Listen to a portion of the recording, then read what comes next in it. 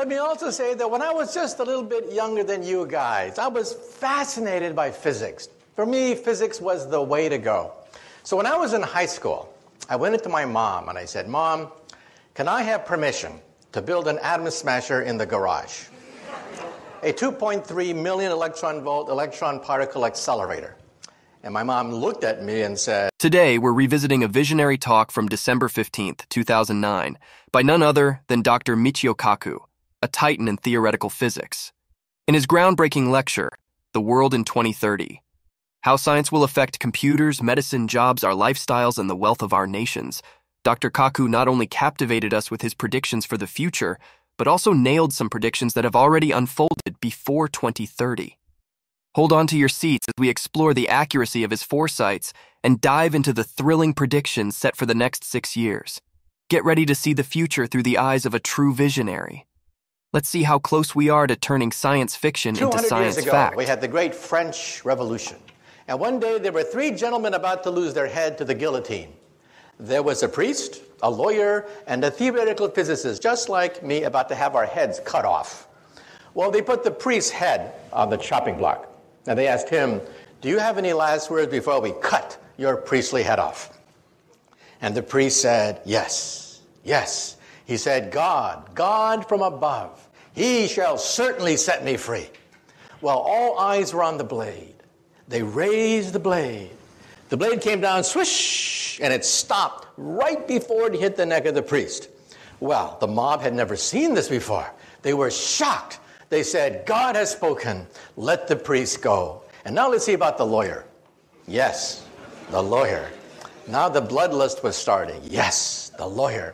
They put the lawyer's head on the chopping block and they asked him, do you have any last words before we cut your lawyerly head off?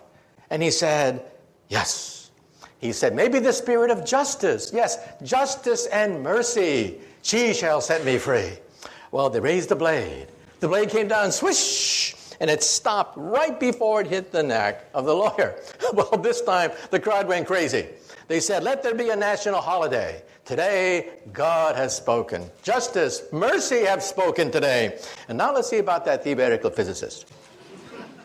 Well, they put the physicist's head on the chopping block, and they asked him, do you have any last words before we cut your head off? And he said, yeah, I got some last words. And he said, I don't know too much about God, and I know even less about the law, but I do know one thing. If you look up, you'll see that the rope is stuck on the pulley. And then he said, if you remove the rope, the blade should come down real good. Big mistake. Big mistake. Well, the rope came down, the blade came down, and the poor physicist's head came down. And the moral of the story is sometimes we physicists have to know when to keep our mouths shut, okay? But nonetheless, let me give you a guided tour through the future, because I've had a chance to interview over 300 of the world's top scientists. These are the people inventing the future. First of all, let me say that if you get cable television, you get the Science Channel. On the Science Channel, starting December 1st, as it was mentioned, my book, Physics of the Impossible, is going to be appearing as a weekly TV series that I'll be hosting. Watch for it December 1st, every week after that. They call it Sci-Fi Science, Physics of the Impossible.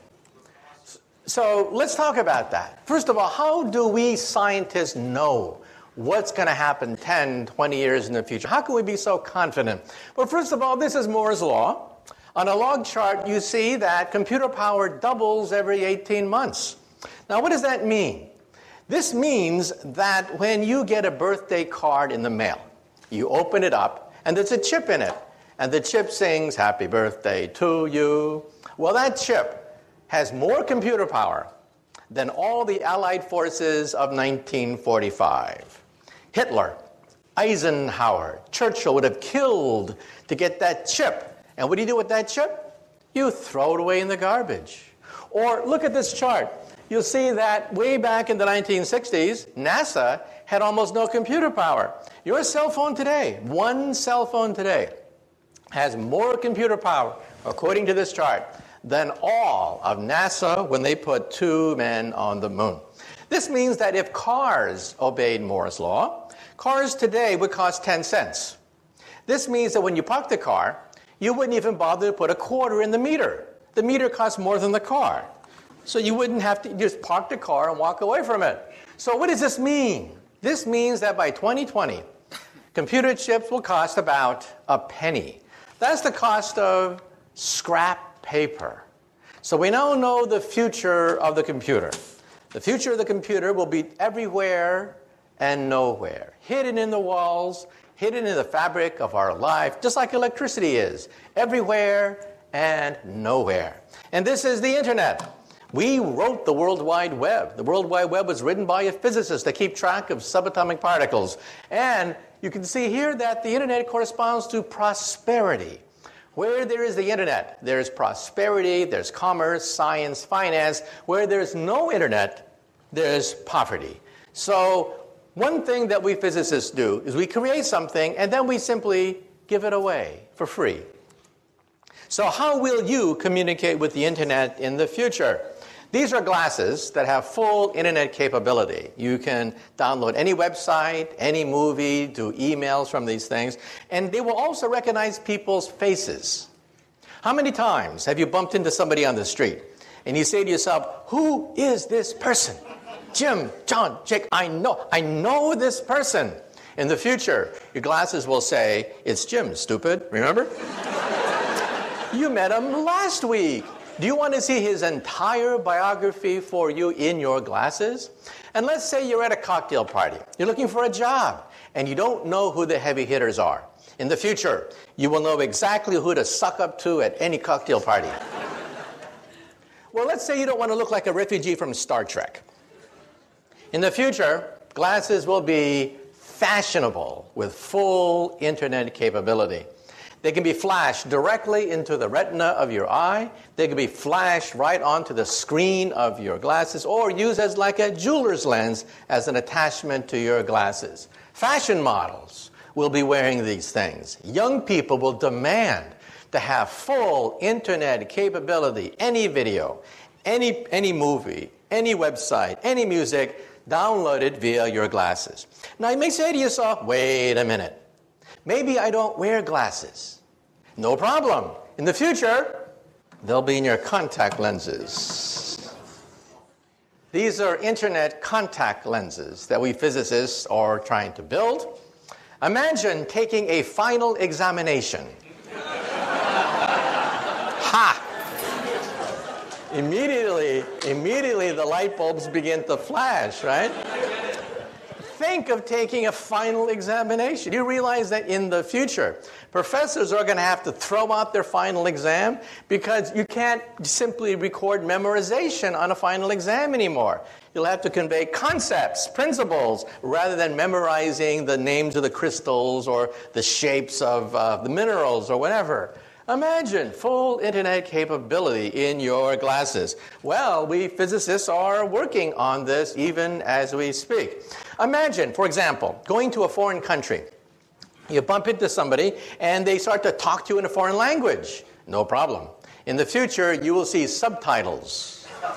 Subtitles of a foreign language in your contact lens. And let's say you visit the ruins of Rome. It's such a big disappointment. You read about the great Roman Empire, and then you see all that's left, almost nothing left of the empire. You go to the Roman Forum, and you only use imagination, thinking of Julius Caesar and Mark Antony at the Roman Forum. No problem. Your contact lens will recreate the full animation of the height of the Roman Empire as you walk through the ruins. This is called augmented reality, not virtual reality, a mixture of reality with animation, with subtitles, with translations. Let's say you're driving a car. Your contact lens will give you exactly how fast you're moving, how much gas you have, and will even point out landmarks as you are driving. GPS, all of that, without ever having to leave the steering wheel of your car. So this is what happens with Moore's law. That computer chips will cost a penny, like electricity. They'll be everywhere and nowhere. When you walk into a room today, what do? You look for the light switch, right? The first thing you do is you look for the light switch. You assume the walls have electricity, even though it's invisible. In the future, when you walk into the room, the first thing you will do is look for the internet portal. You will assume the room is intelligent. So this is your cell phone of the future. This is how you will communicate with others. One screen for any video, one screen for any website, one screen for any movie that's ever been done. You'll access the entire database of the planet Earth almost for free.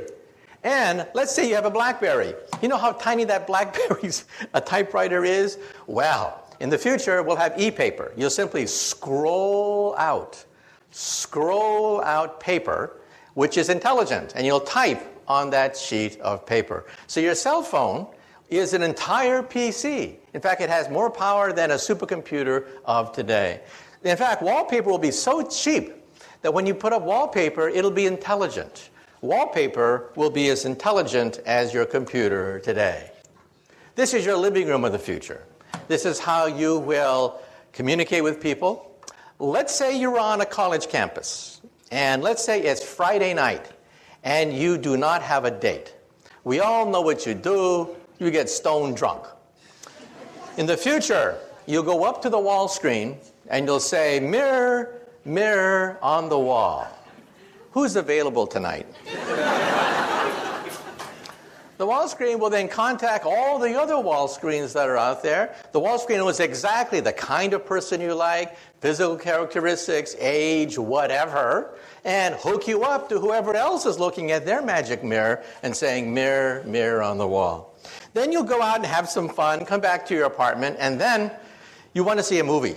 So you'll say to the wall screen, "Mirror, mirror on the wall, we want to see Casablanca, except remove Humphrey Bogart's face and put my face instead. And remove Ingrid Bergman's face and put my date's face instead."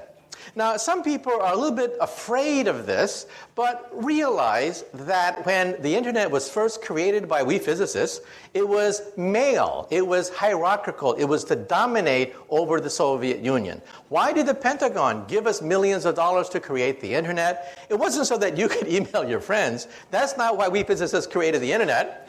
It was created to dominate a nuclear war with Russia so we can communicate and rebuild America after New York City is in ruins, Los Angeles, Chicago are vaporized. That's how we're going to recreate America after World War III. Today, the internet is female. 51% of the users of the internet are women, and they use it to touch people. That's what it's all about. Technology looks frightening when you don't know it. But then you realize the whole purpose of the technology is to be female, to touch people, make contact with people. So the internet has flipped from being a war-fighting device to be a device that allows you to communicate to all your friends. That dog, for example, on the left, is a cyber dog. It doesn't really exist. It babysits your kids, runs, barks. That dog does everything except pee on your carpet. Let's say it's Thanksgiving time and you're lonely because one son's in Australia, another one's in Russia, another one's on the South Pole. No problem. You'll all gather around your all wall screens. You'll put on your contact lenses and you will see everybody around the dinner table as you carve up the turkey in cyberspace. Also, we're putting chips everywhere. Chips are going into toys now. Toys are becoming intelligent. This is causing a problem for the English language. A contradiction in terms called smart Barbie dolls. Another contradiction in terms is Microsoft Works. That is also a contradiction in terms. So again, any technology looks frightening when you first see it, and then you realize, hey, the whole purpose of this technology is to touch someone, to reach out and to touch people. This is your office of the future. Today, of course, your office is built around the PC. But why should that be? The PC of the future will disappear. The future of the computer is to disappear. Electricity has disappeared. We no longer see electricity. Intelligence will also disappear into the fabric of our lives. These are scrap computers. This is your office of the future. You'll scribble on a sheet that has full word processing capability, paint capability, and then you'll throw it away. And as you go from room to room, the files move with you. Your files are more important than the computer. The computer only costs a few pennies, after all. In fact, when you go shopping, today you have a barcode whenever you buy something. In the future, instead of having a barcode, it'll have a chip. The chip will cost less than the barcode of the future. And so this is how you will move from office to car, car to home, home to office. The software follows you seamlessly everywhere you go. This is your cubicle of the future. This is how you will operate. And like I said before, if you don't like to be in a cubicle, you just talk to the wallpaper. The wallpaper is fully intelligent with a screen, what have you. This is the car of the future. I had a chance to drive this car. This car has no driver. It is a driverless car. These cars have now driven hundreds of miles in the Mojave Desert without a driver. GPS is the secret to allow this car to drive. And for the Discovery Channel, they put me in the driver's seat. I started to drive the car, and then I went like this. Try to drive like this next time. This means that traffic accidents could disappear from the English language. Traffic jams, traffic accidents could disappear as the cars literally drive themselves. And let's talk about health. Health is going to be turned upside down. First of all, when you go to the doctor, your doctor will be in your toilet. You'll go to the doctor 3 times a day. The doctor will analyze your body fluids, and it will tell you that you eat too much animal fat, too much salt, too much sugar in your diet. Isn't the future wonderful? Even your toilet will tell you that you have an unhealthy diet. Well, ladies and gentlemen, this could be the cure for cancer. Because today, if you feel something in your breast, it's too late. It's really too late. You have 10 billion cancer cells growing inside your breast. Surgery is required almost immediately. In the future, when you go to the toilet, your toilet will analyze proteins emitted from cancer colonies of maybe 100 cancer cells, not 10 billion, but 100, and tell you, oh, by the way, you'll have breast cancer in 10 years. Well, watch out, but no rush. And there'll be chips scattered throughout your bathroom, which will analyze DNA. How do we know this? Because my friends are building these chips. They're called DNA chips. Chips that allow you to scan DNA within a matter of minutes. So even as you're going to the bathroom, combing your hair, what have you, your bathroom is giving you a complete medical examination. And we now know that DNA is computer tape. Instead of zeros and ones, zeros and ones, zeros and ones, we have ATCG, ATCG. And we can read computer tape just like we read DNA. So how will we do it? Every time you blow in a glass, you leave DNA there. It will sample the DNA and scan for all your genes. I had my genome scanned. Most of my genes have been scanned, put on a CD-ROM, which I then showed to the camera. Realize that you will have this very soon. To have all your genes read today costs $50,000. Within a few years, it'll be down to $1,000. And perhaps in 10 years, it'll be maybe $100. This is your owner's manual. In your home, you have an owner's manual for your VCR, your iPod, your computer, your TV set. You have an owner's manual for everything except one thing, your body. This will be your owner's manual. In fact, when they scanned my DNA, they even told me where my ancestors came from 20,000 years ago. So I now know my family lineage out to 20,000 years. So what will it be like to go to the doctor's office? We will not only scan your DNA. If we find something wrong with an organ, we will replace it and grow another one. This is an ear, except it's made out of plastic. Plastic sponge that dissolves with time. We take some cells from your ears, seed it into this ear, and it grows. It grows, leaving a perfect ear. Then the plastic dissolves with time because it is biodegradable. Here's bone on the left, ears on the right. Today, we can grow bone, blood, skin, cartilage. We can grow noses, ears, blood vessels, heart valves. The first bladder was grown 3 years ago. The first windpipe was grown just a few months ago. And we will grow the first liver perhaps in 5 more years. So for you alcoholics in the audience, there's hope. If you can hold on for 5 more years, you may be able to have your own liver. So let's now have the first DVD where we're now going to go into the hospital of the future. What it would be like if we can grow organs by seeding it with cells. What will it be like if surgery is done in 3 dimensions? So let's have the first video from the Discovery Channel, a program that I hosted called 2057, 50 years from now. So as computer power doubles every 18 months, it means that every aspect of our life, finance, commerce, health, is going to be turned upside down as we begin to realize that computer power can enrich our lives. This is the world's first bladder, a human bladder that was grown from a young girl's own cells and implanted into that young woman. That was 3 years ago, a development at Wake Forest University where we taped changed history. And within 5 years, we hope to have the first pancreas, the first liver, perhaps even the first kidney. These are the frontier organs that are now being looked at to be grown in the laboratory. The first windpipe was grown just 3 months ago, and in mice, we actually grew an entire heart. An entire mouse heart was grown just last year. And how is it possible? Because computer power means that we can sequence genes, we can put doctors in touch with each other. It has accelerated medical advances. And now, let me say a few things about artificial intelligence. Well, one day, will we have robots, the robots that we see in science fiction? Well, this is Asimo. Asimo is the world's most advanced robot. Asimo can run, Asimo can walk, climb up stairs, Asimo can dance. In fact, Asimo can dance better than me. I had a chance to meet Asimo. And the question is, how smart is our most advanced robot? And can these robots even have emotions so that we can bond with them? Let's have now the second video, where we will now go to Tokyo. We're now going to go to Tokyo and meet the world's most advanced robot. And the question is, well, one day, will they become smarter than us? Well, one day they put us in zoos and throw peanuts at us and make us dance behind bars?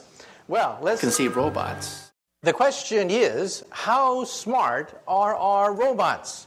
Well, one day, will they be smarter than us and put us in zoos? Well, first of all, here's the governor of California in a very bad mood. So, well, one day, will we have to deal with mad governors?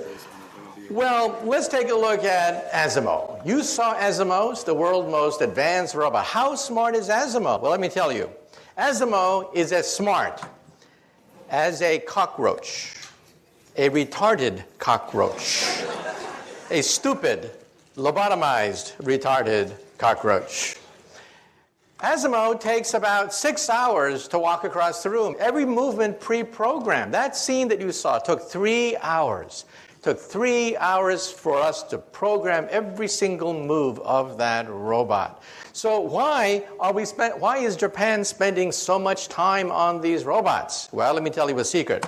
Japan's population is the fastest aging population on Earth. They have very few young people. They have a lot of old people. These are future robot nurses. That's why Japan is spending so much money building robots. That's the future of nursing, not the future of human intelligence. However, in the coming decades, as robots get smarter, perhaps they'll be as smart as a mouse, eventually as smart as a dog or a cat. And then decades after that, maybe as smart as a monkey. At that point, I think we should put a chip in their brain to shut them off if they start to get murderous thoughts. But that's not for a while. That's decades into the future. We'll have plenty of warning. Plenty of warning. And in fact, for the Science Channel special that I'm hosting on December 1st, we went to all the world's leading artificial intelligence laboratory. And you can see how primitive our robots really are. Well, let's say a few more things that we discuss in the Science Channel documentary. Invisibility. Believe it or not, we physicists believe that invisibility is possible. We flew down to Duke University and we filmed the world's first microwave invisibility device. It'll make an object invisible to microwaves, and we went to Berkeley, where they can actually now do it for visible light. Now, there is a problem. If you are inside an invisibility cloak, you cannot see outside. It's only a one-way trip. Therefore, if you are inside the invisibility cloak, you need to punch 2 eyeballs so you can see outside. So from the outside, you see 2 floating eyeballs, or here, a floating head. So remember that metamaterials allows us to bend microwave radiations around an object, just like water flows around a boulder. If you were downstream from a boulder, you don't know that there is a boulder upstream. That works for microwaves, and at Berkeley and Caltech, on a microscopic scale, they showed that it works for visible light as well. So this means that in the coming years, coming decades, we may be able to attain full invisibility, just like you see in the movies, but we don't have it yet. Also, teleportation. Wouldn't it be great to simply zap yourself across the room, just like they do in Star Trek? Well, this is called quantum teleportation. And for the Science Channel TV series, we went down to Maryland, to the University of Maryland, where we actually photographed with a TV camera, actually photographed an atom being zapped across the room.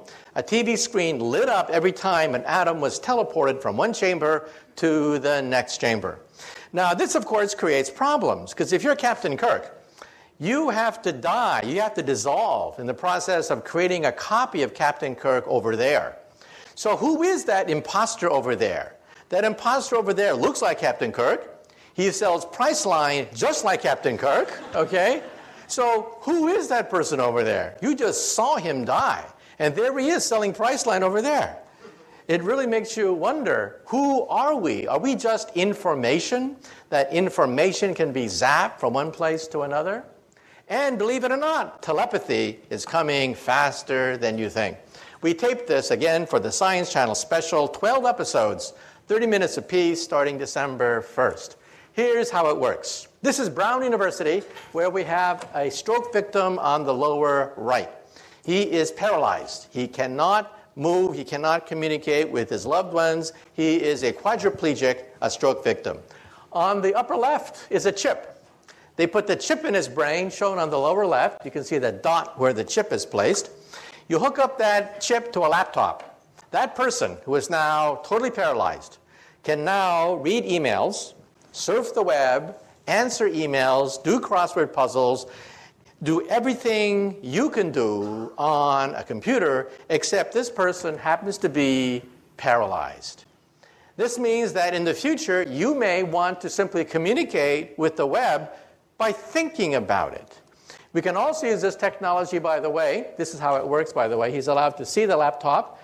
You see the connection on the right.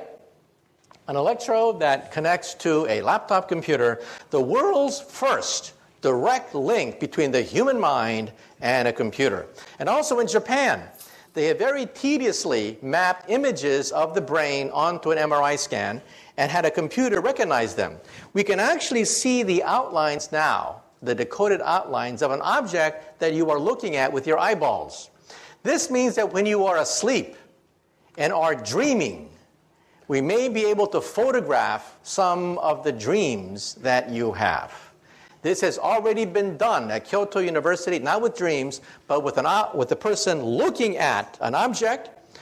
A computer decodes the images on an MRI scan. We can now recognize, the first thing that was done was a horseshoe. You can actually see the horseshoe, the person's horseshoe that he's looking at via an MRI scan. But in the article, it says that the next target is dreams. Maybe one day we'll be able to record your dreams. This is how it looks like. You have to put this thing on top of your head, but in the future, it may be invisible. It may be painless and invisible, and you'll be able to surf the web all by yourself. Also, we should also point out that we can actually use this for a lie detector test. When you tell a lie, your brain scan lights up like a Christmas tree. That's because first, you have to know the truth. Second, you have to create the lie. Third, you have to create the cover-up of the lie. And fourth, you have to analyze the consistency of the cover-up with all the other lies you've been telling all these years. That's a lot of brain power. And you can actually see that on an MRI scan. Now let me say a few things about the far future. So far, everything I've talked about is the near future. We're talking about 10, 20, 50 years in the future. Now let's look even farther. We went to NASA, and we visited the scientists who dream of one day building a starship. This, of course, is far beyond anything we can muster with today's technology. However, we actually interviewed scientists who believe that it may be possible to bend the fabric of space and time so that we can leap forwards across enormous distances, perhaps using Einstein's theory. This is a black hole. Black holes are not science fiction anymore. We photographed the accretion disk of black holes. This black hole lies at the center of a gigantic galaxy, NGC 4258. That dot you see at the very center is about 1 light year across. In the inside of the dot is a raging black hole. In fact, if you want to see a black hole tonight, go outside, look in the direction of Sagittarius. That is the center of the Milky Way galaxy. There's a black hole there, which in some sense lies at the center of our galaxy. So kids ask the question, if the moon goes around the Earth goes around the sun, then what does the sun go around? Well, we know the answer to that. The sun goes around a black hole in the constellation Sagittarius at the center of the Milky Way galaxy. Now, if you look at that black hole, it's rather disappointing. Dust clouds obscure the galactic nuclei. If you could somehow remove the dust clouds, then you would see a fireball rise every night, perhaps rivaling the moon in brightness, with a raging black hole at the center. Unfortunately, dust clouds prevent us from seeing this huge fireball that by rights should be illuminating the night sky. And if you have wormholes, perhaps one day you may be able to even bend the fabric of time itself. This, of course, takes us into science fiction, but actually we do have a theory of time travel. Now, some of you may say to yourself, well, I've seen these time travel movies.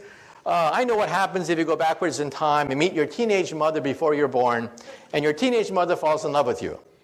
Well, you're in deep doo-doo if your teenage mother just fell in love with you before you are born. Now, if you think you're so smart, let me give you the mother of all time travel stories and see whether you can figure this out. Let's see whether you're smart enough to figure this one out. The year is 1945. A stranger comes in from the darkness carrying a baby girl that he leaves at an orphanage. Well, the nuns find this baby girl. They don't know where the baby girl came from, so the nuns call her Jane. And Jane grows up as an orphan, wondering, who is my mother? Who is my father? Well, when Jane is 17 years old, she's a beautiful young woman, and then she has her first boyfriend. A drifter comes drifting into her life, but it was not meant to be. They quarrel. She argues with her boyfriend, and it's a very sad story. First, she finds out that she's pregnant. Her boyfriend has left her. She's abandoned and pregnant. She's rushed to the hospital 9 months later. She delivers a beautiful baby girl, but somebody that night breaks open the window of the hospital, kidnaps Jane's baby girl, and leaves in the darkness. Well, it's even worse than this. Jane is bleeding very rapidly. She's going to die. The doctors have to perform an emergency experimental operation. They have to change Jane into Jim. Well, Jim wakes up the next day with this huge headache, and he's told the bad news. First, the boyfriend left her pregnant, somebody stole her baby, and now she's not even Jane anymore. She's Jim. Well, Jim grows up and becomes a barroom drunk. Every time someone says, "Who are you, Jim? Where did you come from? Who was your mother, your father?" Well, finally, Jim one day is once again stone drunk at the bottom of a bar after a bar fight. But the bartender comes up to him and says, Jim, wake up. You see, I'm not really a bartender. I'm a time traveler. Come into my machine and let us find out who is this Jim/Jane. So they go back, way back into the past. So poor Jim, he doesn't quite know where he is in the past. But suddenly, he meets this beautiful 17-year-old girl. And it's love at first sight. But you know, it was not meant to be. They quarrel. And then Jim finds out that his girlfriend is pregnant. And then Jim says to himself, oh my God, history is repeating itself. This happened to me. Well, I'm going to make sure that my baby gets the best education possible. That night, 9 months later, Jim goes to the hospital, breaks open the window, kidnaps his own precious baby girl. And then Jim and his baby girl go back into the time machine. Again, back, way back into the past, until it is 1945. It is a dark and stormy night. Jim comes in from the darkness carrying his precious baby girl that he drops off at an orphanage. Well, the nuns don't know what to do with this baby girl they find the next day, so the nuns call her Jane. And Jane grows up wondering, who is my mother? Who is my father? I was left as a foundling on the doorstep of this orphanage. Well, Jim finally gets it together. Jim says, I don't want to be a drunk all my life. I'm going to join the Time Travelers Corps.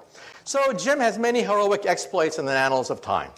Now Jim is an old man. He says to himself, I've had a good life, but I want one final mission. For my last mission in time, I'm going to go backwards in time, put on a wig, to impersonate a bartender, to meet a certain barroom drunk who just got into a fist fight because someone said, who are you, Jim? Who is your mother? Your father? Now, for 10 points, who can tell me? Who is Jim's mother? Father, son, daughter, granddaughter, grandfather, great-great-grandfather, in the back. Yeah, Jane is a family tree unto herself. Can you imagine a family get together and they get into a food fight? And someone says, you did this to me. No, you did that to yourself, okay? Well, we physicists think about this. This is a wormhole. This is what I do professionally. I work in something called string theory. I'm the co-founder of string field theory.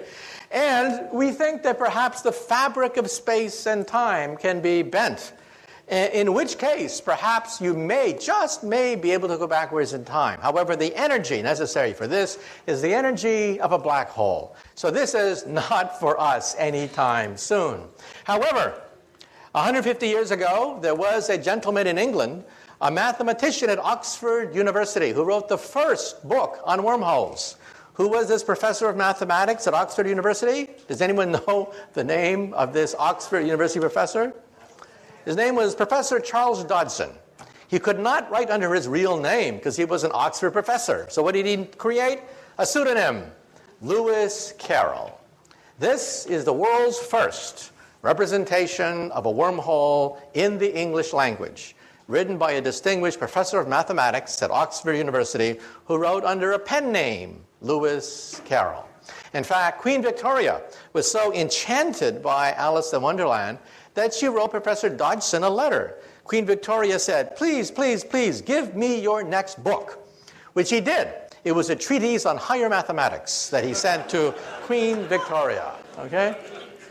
So now let's say a few things. Some people say that, well, if this is for the future, let's talk about the future, far future.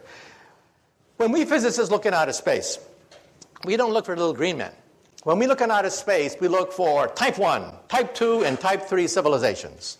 A type 1 civilization has the power of an entire planet.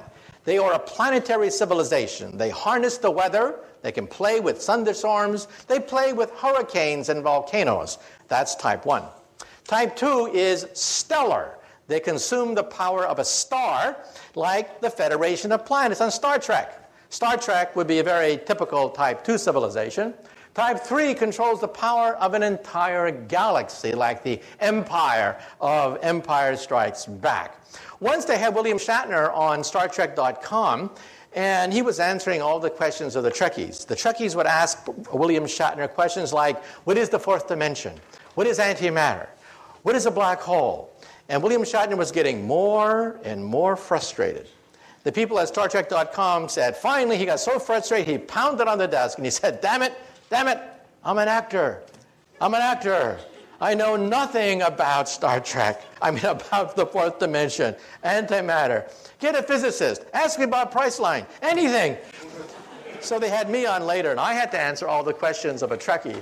Well, Star Trek is a type 2 civilization. They can barely harness the power of a star. This is type 1. A type 1 civilization is planetary. In about 100 years, 100 years, we will be a type 1 civilization. What are we today? We are type 0. We don't even rate on this scale. We get our energy from dead plants, oil and coal. This is type 2. Type 2 is stellar. They control the power of a star. They are immortal. Nothing known to science can destroy a type 2 civilization. Even if their mother's star goes supernova, they can simply leave or just move the planet. And this is type 3, where they can actually play with black holes. I once gave this talk in London at the planetarium there, and a little boy comes up to me, about, age 10, real pest. He comes up to me and he yanks on my pants, and he says, Professor, you're wrong. There's type 4. And then I looked down on this little 10-year-old boy, and I said to him, shut up, kid. Why don't you go play in traffic? There's a nice intersection over there. And he wouldn't go away. He just kept yanking on my pants, and he said, Professor, you're wrong.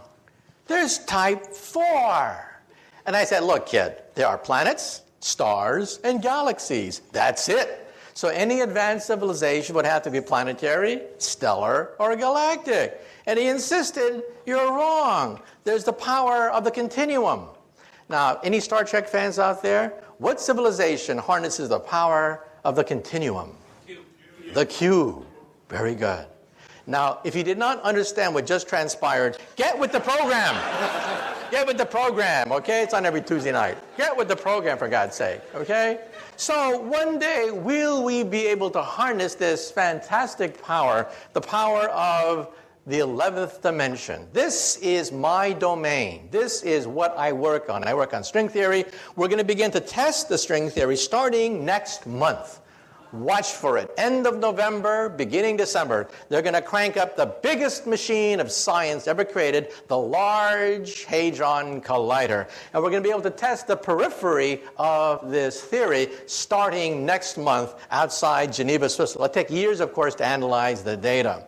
However, let me also say that when we look at the Earth from outer space, we see that the Earth sits in this gigantic bubble. You see, our Earth also radiates. We radiate radio and television for 50 years. Surrounding the Earth, there is a sphere 50 light years in radius, expanding at the speed of television, containing our finest cultural archives, the noblest achievements of the human creative spirit, like I Love Lucy, Leave It to Beaver, and now joined by the immortal classics, Beavis and Butthead, Part 2, and Dumb and Dumber Part 2. And any star within 50 light years of the Earth will pick up our cultural emissions, and they'll be convinced there is no intelligent life on the Earth. So anyway, let me now wind up. A few years ago, I spoke at the Einstein Centennial, a great honor, but my favorite Einstein joke is as follows. When Einstein was an old man, he was tired of giving the same talk over and over again. So one day his chauffeur came up to him and he said, Professor, I'm a chauffeur, but I'm actually a part-time actor. I've memorized your talk. I've heard it so often. I've memorized it. So why don't we switch places? I will put on a mustache and a wig, and I'll be the great Einstein, and you can be my chauffeur and take a break. Well, Einstein loved the joke, so they switched places. So the chauffeur gave these talks all over the world, these fantastic talks with all the theatrical flourishes. Well, one day, a mathematician in the back asked a very difficult question. And then Einstein thought, oh, the game is up. But then the chauffeur said, that question is so elementary that even my chauffeur here can answer it for you. Okay, thank you very much. Thank you very much. It's been a great audience. Thank you. Thank you. Oh, yeah, thank you, question. Yeah. A few questions.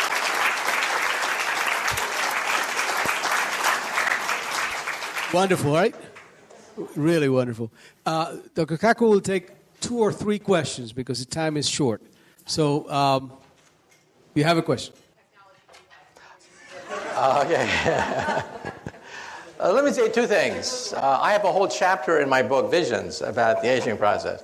First of all, if you go to a drugstore, you see all this advertisement, anti-aging this, take 10 years off your face, 10 years that. How can the FDA allow all these fraudulent claims to being made? So I actually interviewed an FDA official. He said, the Food and Drug Administration can only monitor things that penetrate the skin. Medicines that penetrate the skin. Anything that does not penetrate the skin, they cannot monitor.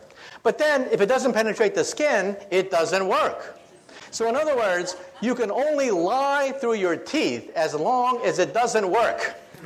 Let me repeat that again. According to federal law, you can make any statement you want about take life, take 10 years off your face, whatever, anything you want, as long as it doesn't penetrate the skin, as long as it doesn't work. Now, let me tell you the science. We went to MIT and we interviewed the discoverer of a rather important gene that's creating headlines. Oprah Winfrey devoted a show to it. 60 Minutes devoted to a show to it. It's called SIR2. It is a gene and a protein that seems to mimic caloric restriction. Now, there is one and only one way of multiplying the lifespan of an organism, all the way from yeast cells, spiders, insects, mice, rabbits, dogs, cats, monkeys were analyzed, and the results came out front page of the New York Times about 2 months ago. If you starve yourself and consume 30% less calories, you live 30% longer. Now, how many of us want to starve ourselves? But the genetic mechanism of that is gradually being worked out. It turns out that the human body, or any organism, has two choices. One is, if you undergo famine, you have to hunker down, eat less, lower metabolism, and just ride out the famine. The other one is consume all you want and have children. So a body has two choices. Animals mostly suffer famine. Famine is a normal state of most animals. So animals do this all the time. They hunker down, eat less, reduce metabolism, and ride out the period of famine until they can gorge themselves and have children. Well, you found the gene, SIR2, which actually mimics that behavior without having to starve yourself. Now, is it the fountain of youth? I interviewed the guy who discovered it, and he said, no. Don't believe the hype. However, he said, once we do find the fountain of youth, it may be part of it. So the point I'm raising is we're now working out the genetics of the aging process. Did you know, for example, that some animals don't die? Crocodiles, alligators, flounders, they just keep getting larger. They don't die at all. They're just as vigorous at 70 as they are at 5. So how come your textbook says that crocodiles die at age 70?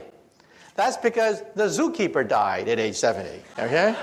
Crocodiles just keep on going. They have no known finite lifespan. They simply get bigger. So in the animal kingdom, it's not necessary to die or age. They just keep getting bigger. That's why you don't see gigantic crocodiles, is because they die of starvation, accidents, or disease. But they have no finite lifespan.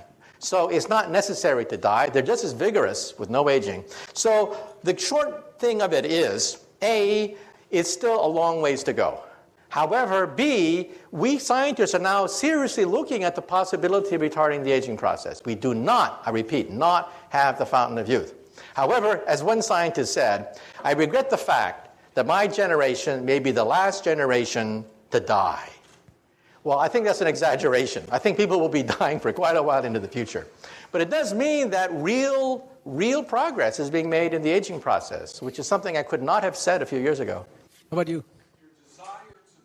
Well, we want to go beyond Einstein, because Einstein's theory breaks down at the center of a black hole and at the instant of creation. Einstein's theory makes no sense whatsoever. We need a higher theory. The only higher theory which includes the quantum theory and Einstein's theory is string theory. It is the only game in town. Some people say, well, if I don't like string theory, give me an alternative. And the answer is, there is none. It is the only game in town. You either work on string theory or you just work in the wilderness. So next month, we're going to begin to crank up the Large Hadron Collider. Now, the Large Hadron Collider will not eat up the Earth, as some people claim, because every day, cosmic rays from Mother Nature, rains radiation on the Earth more powerful than anything we can create with this pea shooter called the Large Hadron Collider. So we're going to begin to test the periphery of the theory. The theory itself is too difficult to test directly, but we hope to find indirect proofs by looking for what are called sparticles. Sparticles are superparticles, a new class of particles that we hope to create with the Large Hadron Collider. And again, it'll take a few years to analyze the data, but the machine will be cranked up next month. By the way, I just spoke in Texas last month, and the people in Texas know that they had the Super Collider to be built outside Dallas, Texas. The Super Collider was to be 3 times bigger than the Switzerland machine. So how come it's not based in the United States? How come we have this brain drain to Switzerland? Well, it's because in 1993, there were cost overruns on the Super Collider. And in the last day of hearings, a congressman asked the physicists in the last day of hearings, quote, "Will we find God with your machine?"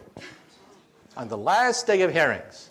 Everything hinged on this one answer. So the poor professor of physics said, "We will find the Higgs boson." At that point, you could hear all the jaws hit the floor of Congress. $11 billion for another goddamn subatomic particle. The vote was taken the next day, and our machine was canceled.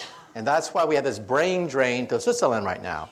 Since then, we physicists have been replaying that question over and over and over again in our minds. How should we have answered that question? Well, I would have said this.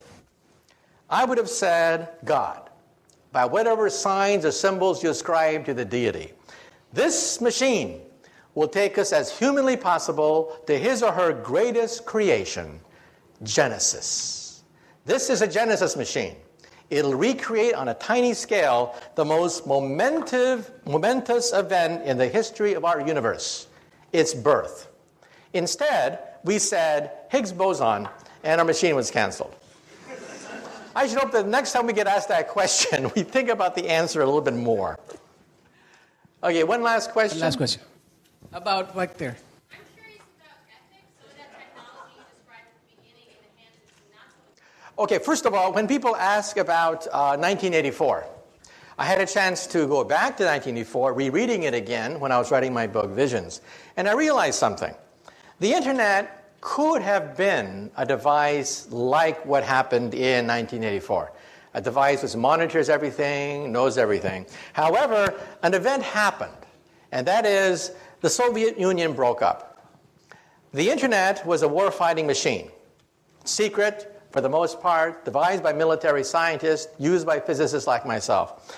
But after the breakup of the Soviet Union, the National Science Foundation did something rather momentous. They gave it away for free. For free, they gave it away.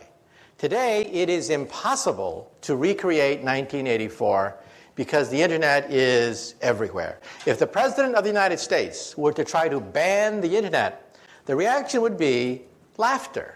People would just laugh at him. It's unstoppable. So I think 1984 is not possible. However, there was another book written around that time. And that other book was called Brave New World by Aldous Huxley. That's a book that we really do have to worry about.